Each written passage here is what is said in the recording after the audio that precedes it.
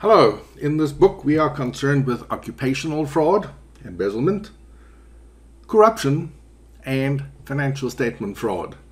This is our chapter on financial statement fraud. It is chapter 15, and at 13,500 words, it is indeed the longest chapter in the book. So, we are going to start off with our overview, and we have a bit of ground to cover. Financial statement fraud is an intentional misstatement or an omission from the financial statements. The goal is to deceive, either about past or present future profitability or debt-paying ability. One of the goals of internal controls are reliability of financial reporting. So, financial statement fraud, paramount to internal controls. An audit report is meant to raise the degree of confidence that users can place in the financial statements. External auditors are required to base their audit opinion on an audit conducted in accordance with generally accepted auditing standards. Auditors need to obtain reasonable assurance as to whether the financial statements are free from material misstatements. Reasonable assurance is obtained when we have enough audit evidence to reduce the risk of an incorrect opinion to, let's just say, a small number. So, the auditors are there as one gatekeeper against financial statement fraud. However, both fraudulent financial statements and restatements occur. Restatements are correcting past financial statements with a surprising frequency. During the audit, the external auditors discover errors and issues. They discuss these errors and issues with management, and management then decide whether to amend the financial statements or not. One of the considerations would be how material, how large the error or misstatement is. Rather amazing, about 9% of all listed companies restated their financial statements each year from 2000 to 2014. So with all these safeguards, 10% restate, and indeed we might have more errors being discovered, but they are not made public through restatements. They would simply be a small correction applied in the current year without restating prior year. A small percentage, 0.1% of all companies issued fraudulent financial statements. These are the targets. Revenue recognition, tightly aligned with fraudulent financials. Other things were expense recording, liabilities, inventory, accounts receivable, and investments. The fraudulent companies were smaller than average. Identifying fraudulent financial statements by analyzing the numbers alone is a challenge. Almost done with the theory. Way back in the 80s, Carslow from New Zealand claimed that users place more emphasis on the first digits. He believed that a net income of $798,000 was seen to be worth much less than $800,000, even though in percentage terms it was only a little bit less. These round numbers, such as these targets like 800, might be targets to be attained by management, might be thresholds for bonuses, might be a consensus earnings forecast. And so he believed that if the numbers came in just below one of these nice round number thresholds, management would make a little last minute rounding up. He used the frequencies of Benford's law, even though in his paper he didn't call it Benford's law, as the expected digit frequencies for net income numbers, and he believed that evidence of the last minute roundup would be an excess of second digit zeros and a shortage of second digit nines. You see, what happens when we move from here to here is we change the second digit from a 9 to a 0. And if enough people do that, we're going to have more second digit zeros than expected and fewer second digit nines. Let's look at some real data from 2018. So, These are quarterly reports, quarterly reported numbers for calendar 2018. So for most companies, it would be the first, second, third, and fourth quarter. I looked at the reported sales numbers. The data came from CompuStat, a beautifully conforming first two-digit graph. But when I look at the second digits alone, I do have extra zeros, but not fewer nines. So I think it's happening, but it doesn't look like it's exactly coming from here. But maybe some of the 8s became 9s, and the 7s became 8s, and the 6 became 7s. So it looks like it's happening, but it's not absolutely clear. Here we go again. Net income numbers. A reasonably nice conformity for the first two digits. Extra second digit zeros, but we don't have the shortage here. We have a shortage there and there. So it's somewhat consistent with this still happening. Let's have a look at Enron. Way back, Enron filed a Form 8R. It revised its results for 97 to 2000. Watch these headline numbers. 4 of them, 4 of them, 4 of them. Revenue, 20.2, just made 20 billion. 31.2, 40.1 billion, just made 40. 100 billion.7, just made 100. Net income, 105, 703, 1024. And in the year in which they gave me a messy revenue number, earnings per share, $1.01, second digit 0. So I have 7, 3, 3, and 1. 7 second digit zeros out of 12 numbers. The chance of that happening by chance are really slow. This is actually me, and this was towards the end of 2001, and at that stage there was a lot of activity in Enron's offices. The proverbial had in fact hit the fan. Now, if we go back here, it's in 2000, but Enron imploded in 2001. Let's have a look at their first quarterly report for 2001. Revenue, $50 billion, second digit 0. Net income, $406 million. This is an amazing number. Watch the growth, 40 billion to 100 billion. Their growth was equal to, at the time, Microsoft plus American Airlines plus Nike.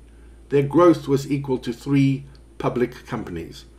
Now they're at 100, and for the first quarter, revenue at 50.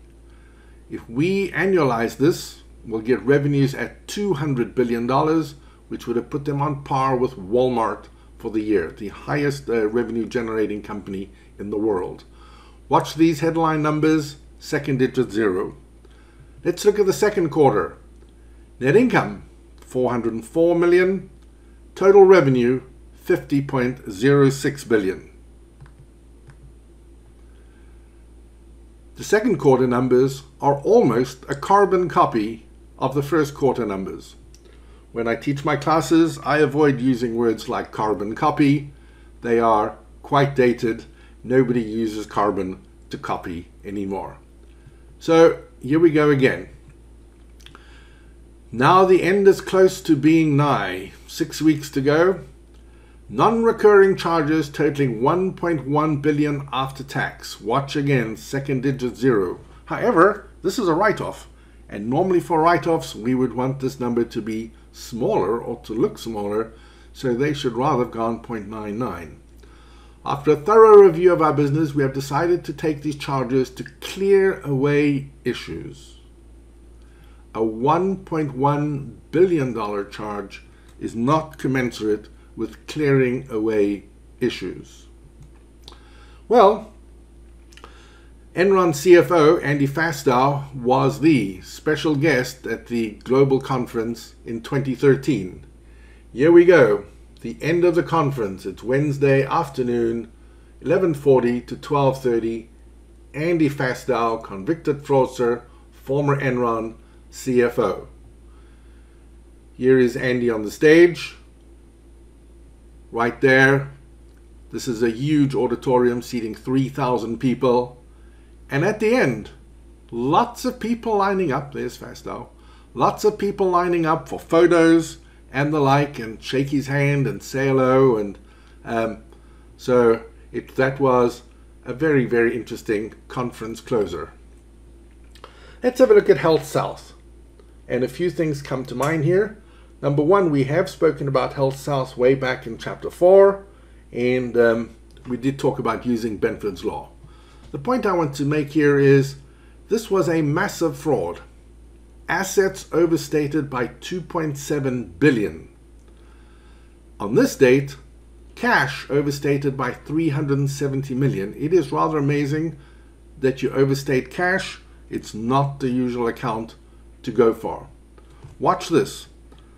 That balance sheet, the one just before December, $389 million in cash, overstated by 370 million. There was actually only $19 million in cash there, and the audit report was unqualified. This is myself and Weston Smith, the CFO, who started it. This is Minnesota, probably 4 years ago. And we have to go back to chapter 4. We talk about the entries kept below 5,000 to avoid detection. 126,000 fraudulent journal entries per quarter. If we annualize that, it's 500,000 fraudulent journal entries per year. And indeed, this fraud, as the next one, was carried out through journal entries. WorldCom. WorldCom and Enron were the two main reasons for the Sarbanes-Oxley Act of 2002. WorldCom started life as a company in '83. Discounted long-distance calls. In 1983, it was expensive to place a call. Telephone companies had all sorts of rates for phone calls. It was expensive to call long distance. The rates varied from 20 cents to 50 cents per minute.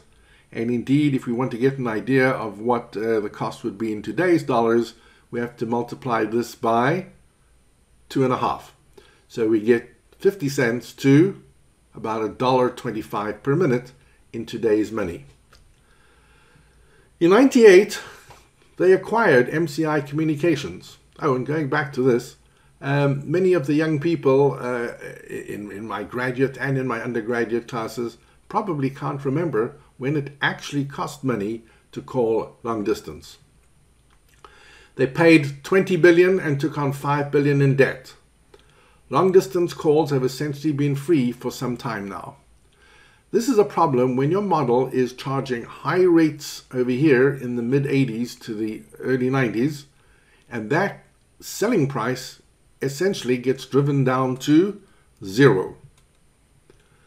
The company overstated its net income and its assets.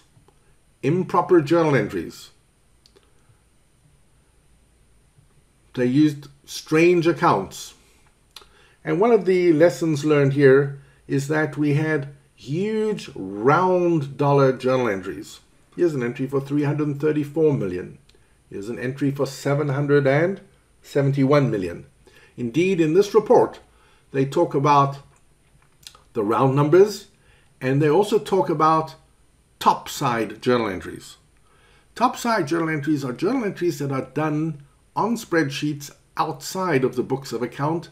They do not flow through to the journals of any of the subsidiaries. They are just made for presentation type changes. These are huge numbers, 560 million.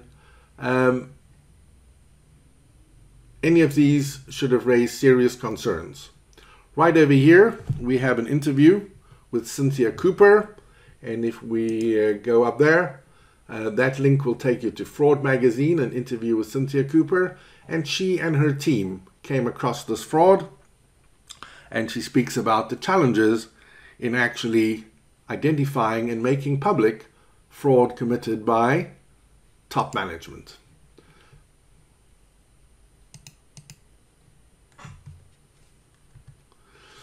Rounded numbers. This is another, just a sort of a bias, a little ploy done by CFOs.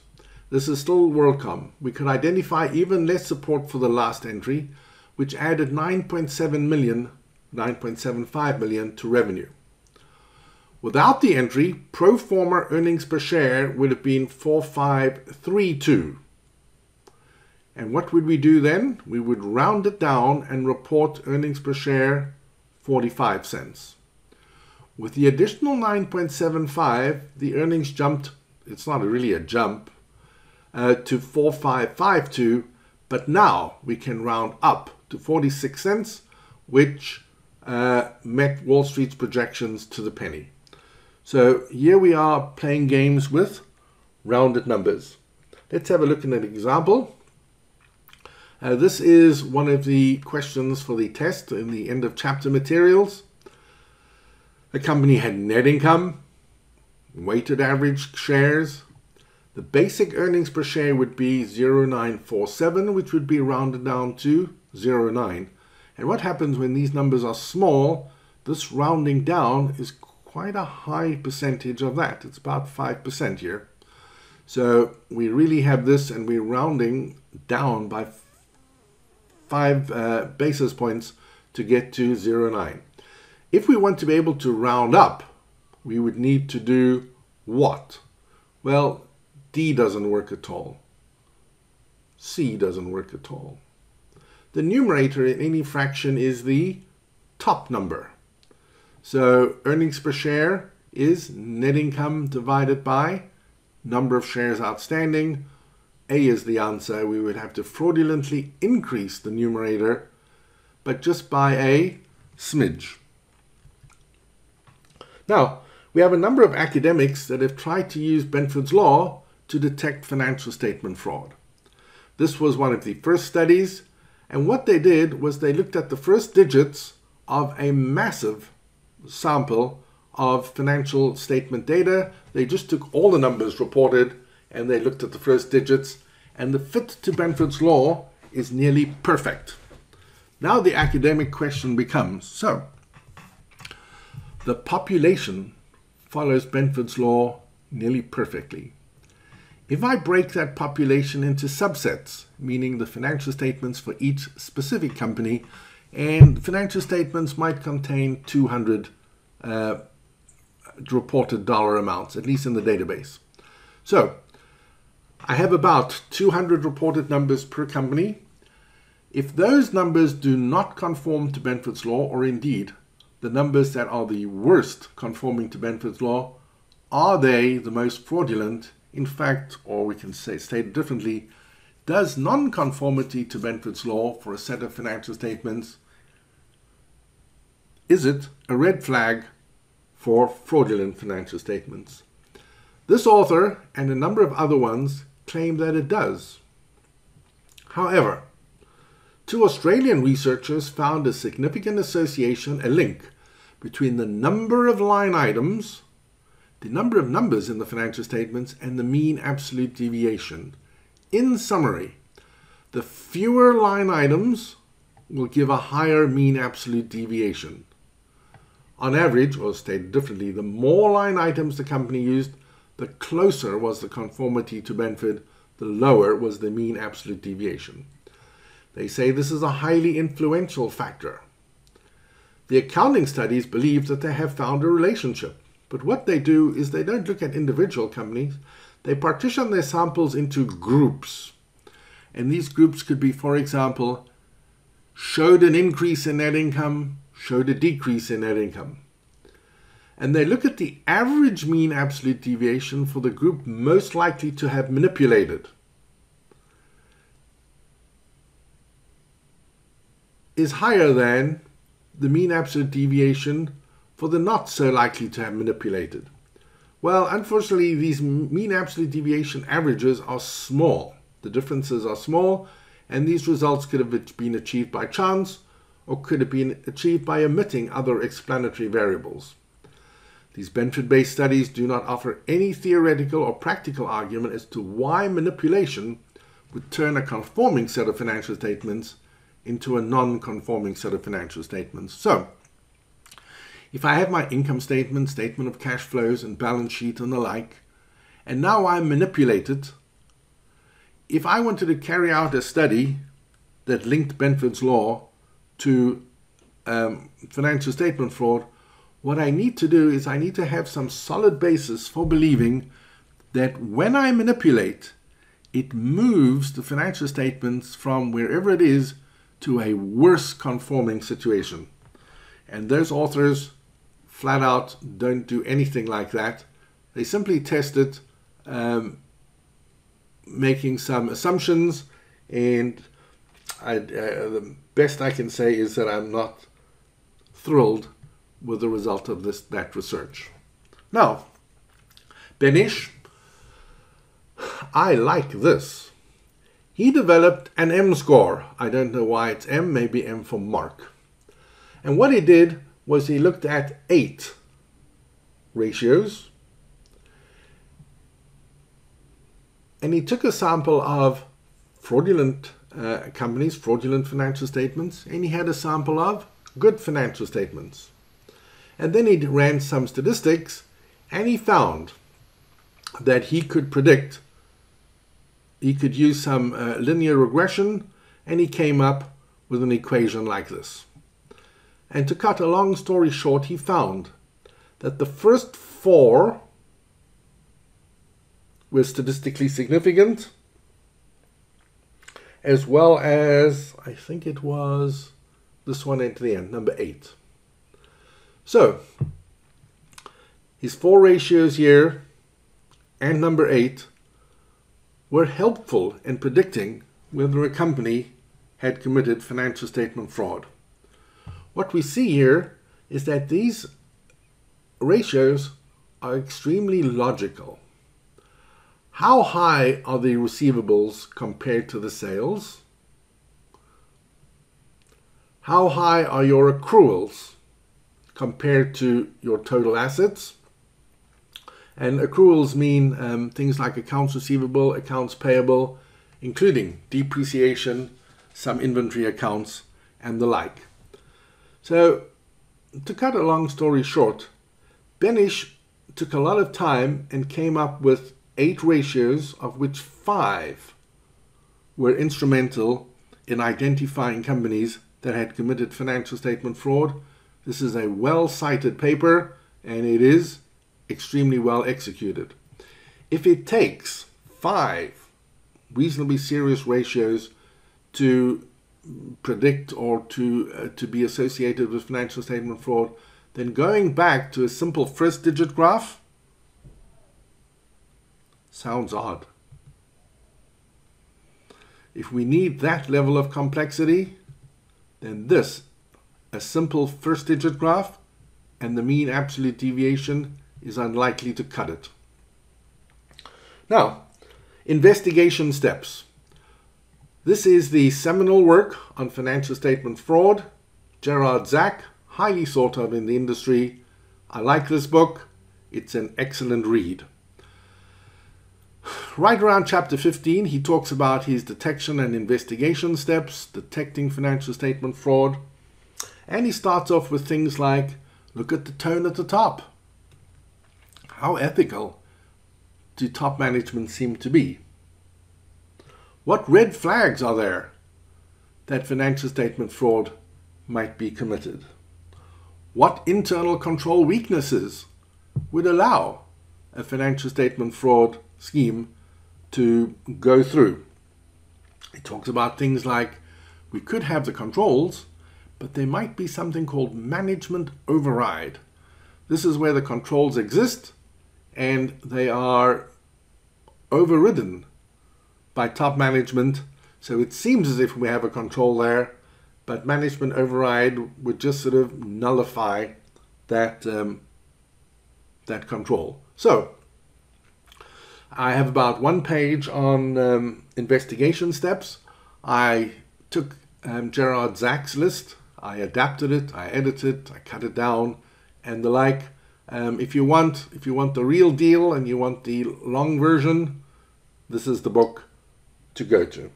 So, time for a summary. Oh, we have to do this one first, and then we're off to the races. This was an analysis that I did with a large public company, and what we were concerned about was whether the divisional controllers were sending up monthly reports that were fraudulent. So I developed an equation, and it is something like scoring the forensic units, the ones that we did 3 chapters ago. Each set of financials from each division was scored, and it was scored using predictors. Those predictors had weights, and those predictors were calculated numbers calculated from the financial statements.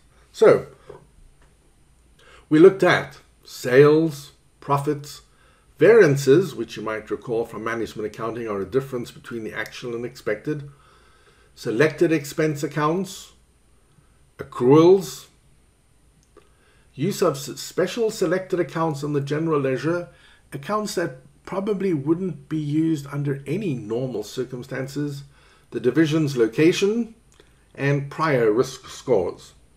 And in summary, I'm looking at numbers that are a large percentage change.